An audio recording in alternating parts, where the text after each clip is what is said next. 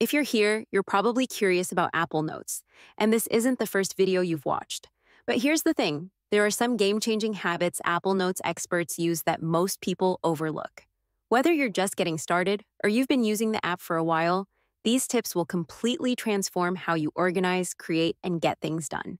Stick around, and I'll show you exactly what the pros do and how you can do it too. Using Apple Notes for direct interactions. Apple Notes allows you to interact directly with certain types of content within a note, making it incredibly useful for quick actions. Here's how it works. First, if a note contains an email address, simply tap or select the email address. A quick action menu will appear. You can send an email directly using your default Mail app. If you have multiple email apps installed, you might be prompted to choose one. If the email isn't clickable, just select it manually and choose the email option from the quick action slider. Second, if a note includes a phone number, tap or select the phone number. From there, you can call the number directly. Depending on your device and the contact type, options to send a text message or start a FaceTime call might also appear. If the number isn't clickable, select it and use the slider to choose the call or text option.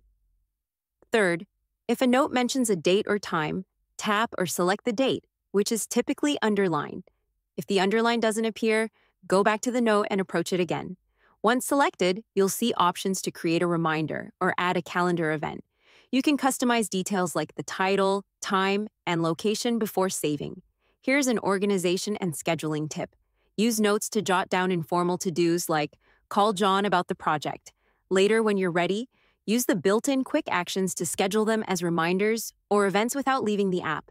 It's a simple way to stay on top of tasks while keeping everything in one place. It's worth taking a moment to fine-tune the settings, because for new users and even pros, nobody wants to face that dreaded moment of thinking, my notes disappeared.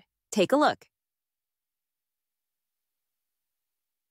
Plus, whether you're syncing notes across devices, locking private notes, or customizing how things look, it all starts with the settings. Trust me, you don't want to skip this step. Let me show you how to configure it for maximum efficiency and peace of mind.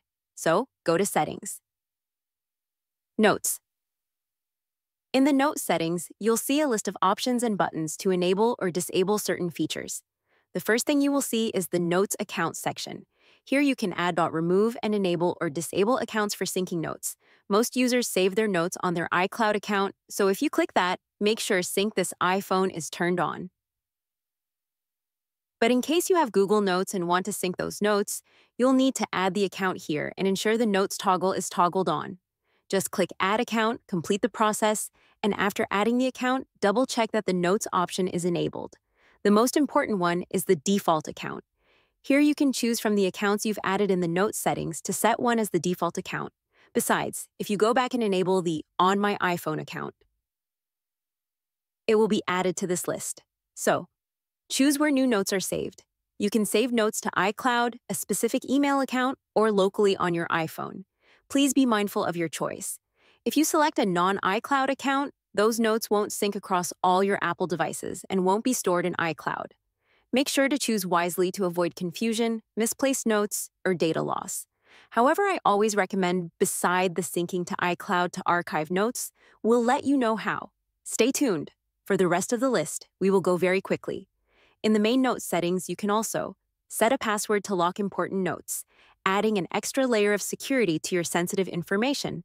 Adjust viewing options to customize the sort order, enable or disable lines and grids, and group notes by date. These settings help you stay organized and view your notes in a way that works best for you.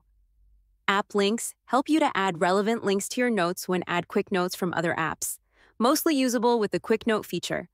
Auto convert to tag, turn this on, and it will automatically change every word you type after the hashtag symbol into a searchable tag. It's a great one. We'll explain later how to use it the correct way. If Save to Photos is enabled, it will automatically save photos and videos taken in Notes like Receipt to Scan to the Photos app. And from Access Notes from Lock Screen, you can decide to always create new note or resume last note if you prefer to open the notes directly while device is locked. For more security, turn this off to prevent access from the lock screen.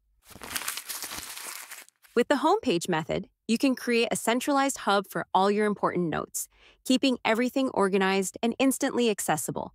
It may take a little time to set up, but once it's done, it's a time-saving tool. Disclaimer. I came across this method online about 8 months ago, and I believe it was from a page called Paper Something. Unfortunately, I can't recall the exact source. Credit goes to him, thank you for the inspiration, and apologies for not being able to reference you directly. So, you can easily link and categorize everything: personal, work, family, or anything else. Everything you need is right here in OneNote. Here's how you can create your homepage and start linking all your important notes. Open Apple Notes and create a new note. Title it Homepage and pin it so you can always find it easily to link any note. Press and hold anywhere. The quick action slider will appear. Select Link Note option, and a new window will open where you can type the title of the note you want to link or attach. Alternatively, typeform the keyboard the angle brackets icon to open the search results. Start typing the name of the note you want to link and select it to add it to your homepage. As you add links, categorize them based on relevance: work, family, personal, etc. This will help you find what you need at a glance. Continue linking the notes you need and organizing them as you go. The more notes you link, the more powerful your homepage becomes.